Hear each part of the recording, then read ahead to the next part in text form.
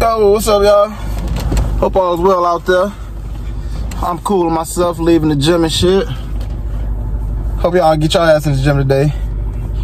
Anyways, I wanted to touch the whole Frank Martin versus Michel Rivera. Hope I ain't fucking his name up.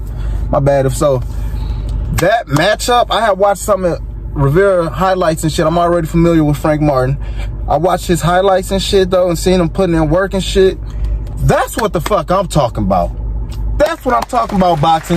That's what the fuck we need going on.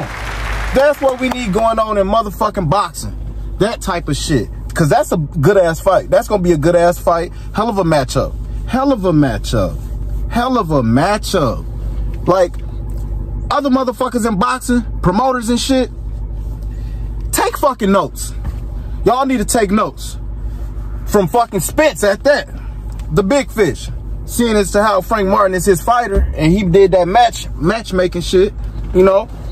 So don't never think, oh wait, my bad. Don't never think Spence running or scared of any fighter from Crawford to Boots. Don't think he's scared of shit.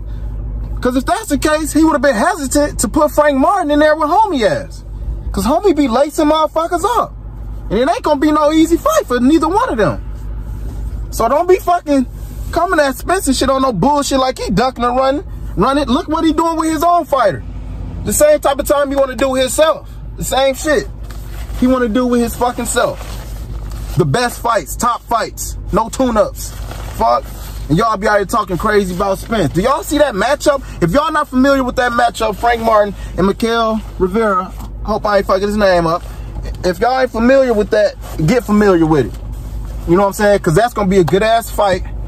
And shit, I can't wait to see the build-up for it, you know? I can't see how Frank Martin go come. You know what I'm talking about? Because he was supposed to fight, Chris Cobra was running his fucking mouth. Whatever. He ain't get in there. His coach, his trainer said that he wasn't ready. And then you got, back when Keyshawn Davis was running his mouth. Back then, no. Keyshawn, no. Because if Keyshawn fought Michel Rivera, hope I ain't fucking his name up, he probably put it in that boy life. But Keyshawn only 6-0. He only 6-0. That's what he like to yell. So we'll see. We'll see how that goes later on. Never mind Keyshawn though. Frank Martin versus Michel Rivera, hope I ain't fucking his name up. That shit should be good, y'all. I'm happy for boxing with that. Spence, good looking Spence. Errol Spence Jr., the big fish. Good looking out. Because we wouldn't have had something good like that without you, my boy.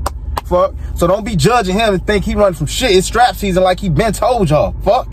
Now, let's see what the fuck the next motherfuckers do. Maybe they can, like, learn from this. Take notes, lessons. Let's get some more good fucking fights.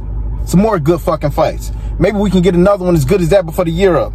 Doubt it. Would have been announced already, right? I don't think Spence gonna fight this year either, y'all. It ain't looking like it. He ain't said shit, so probably gonna sit it out. But that matchup, December 17th, I think it's December 17th. Don't quote me on that.